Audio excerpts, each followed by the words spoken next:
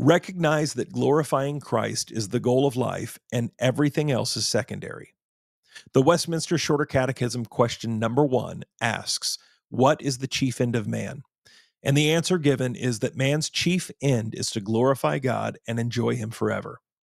I touched on this also in my earlier video when I talked about John Piper's philosophy of Christian hedonism. Number 2, stay active in your prayer life and in your Bible study.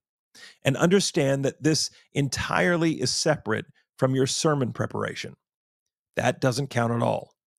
Do not commingle personal growth and holiness with your professional and ministerial expectations.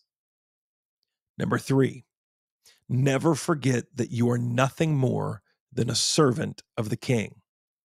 Praise God, the Apostle Paul gives us a wonderful example as he never lost sight of this. And he starts many of his letters in the New Testament with Paul, a slave of Christ.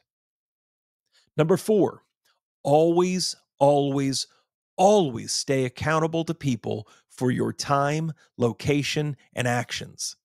I highly suggest that smartphone users share their real-time geolocation with their spouse and never turn it off.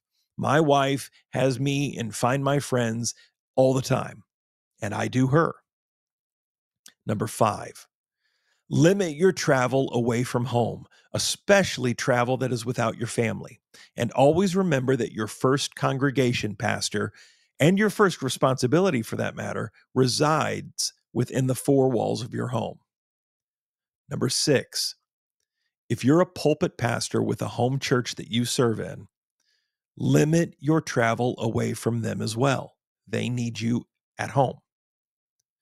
Number 7, make sure your elders and or deacons, depending on your expression, are not mere yes men.